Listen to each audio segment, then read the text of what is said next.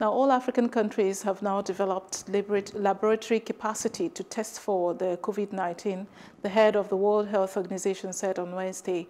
Tedros Ghebreyesus also warned that the pandemic was accelerating, saying the most recent 1 million cases of COVID-19 were reported in just a week.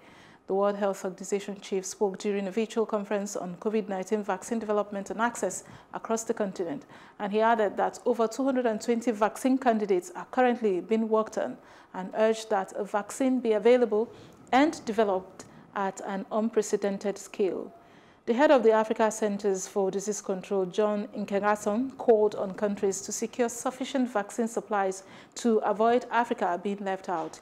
He suggested a key step would be for Africa to partner with the Gavi Vaccine Alliance, which has raised $2 billion from international donors for an advanced market commitment to buy future COVID-19 vaccines for poor countries.